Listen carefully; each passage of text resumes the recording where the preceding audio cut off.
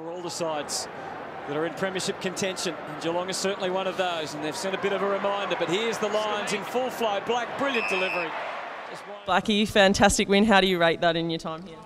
Look, that was right up there with any win I've been involved with. I suppose take the grand finals out, that is as good a win, probably the best win, 52 points down, and to fight back like that was just super special, and I'll never forget it, never forget it. And couldn't have scripted it better with Bunge finishing with the ball in his hands. Just what was going through your mind at that point? Yeah, how ironic was that? Unbelievable. Look, I knew he's a long kick, so I knew he'd make the distance, so it was just a matter of whether he'd kick it straight. And when it came off the boot, it was a bit of a mongrel-looking thing floating through the air. So I was like, oh, go, go, go. And it managed to stay the left side of that right goalpost. So we all just jumped on him and mauled him, and it was just one of the best feelings I've had in footy. It was incredible. And we had the Simon Black Bay going. I don't know if you got to saw it, but it looked amazing. So how was it to have, that sort of lead up and all that stuff focused on you? No, it was great. I mean, I looked around the stadium and there's a lot of people in black, and it was really, really, really cool to run around and, give him a clap and thank him for doing that. And I went over to the Black Bay and gave him the thumbs up and gave him a clap. So,